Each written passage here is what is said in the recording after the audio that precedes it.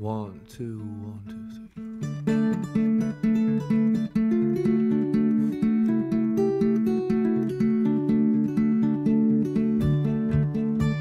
3. This is Justin Townes Earle. We're at Amoeba Records, and this is what's in my bag. Well, when John Henry died, he lay looking at the sun. He said, Lord. The first thing is the best of NRBQ, Peekaboo. I got a rocket in my pocket and a roll in my wall.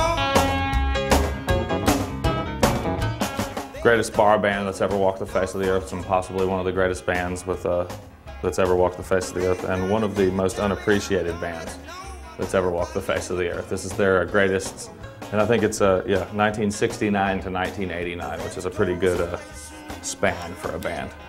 Not to mention that they're still around. Next, I got a Dr. John's Gumbo.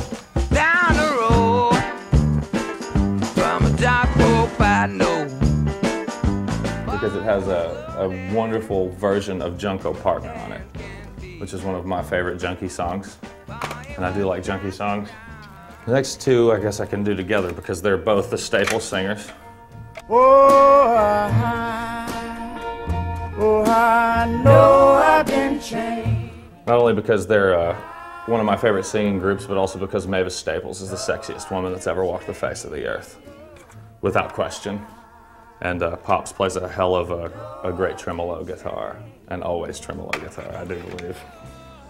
Don Covay. The Rolling Stones would not exist without Don Covay.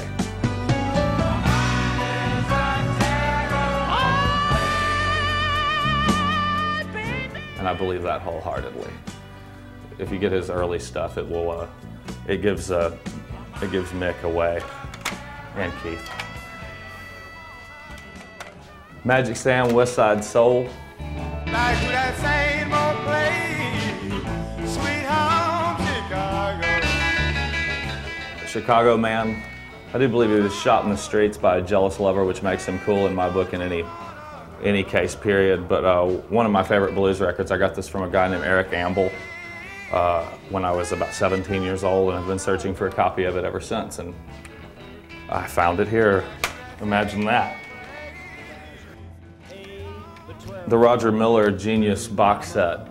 Man of means by no means, king of the road. One of my favorite songwriters of all time, a very strange man, known for really like fantastic speed binges that led to wonderful, wonderful kind of crazy lyrics.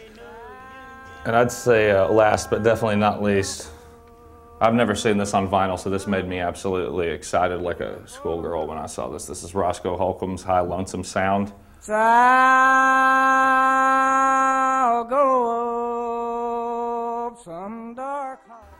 He was the absolutely the greatest claw hammer or period banjo player I've ever heard.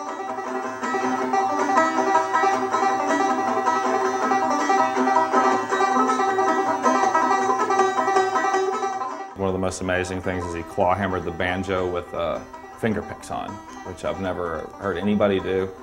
Fastest claw hammer player I've ever heard, and has the highest voice I've ever heard. Him and Ralph Stanley could have a battle, but I think Roscoe might win. I do believe. That was quick, but that's what's in my bag.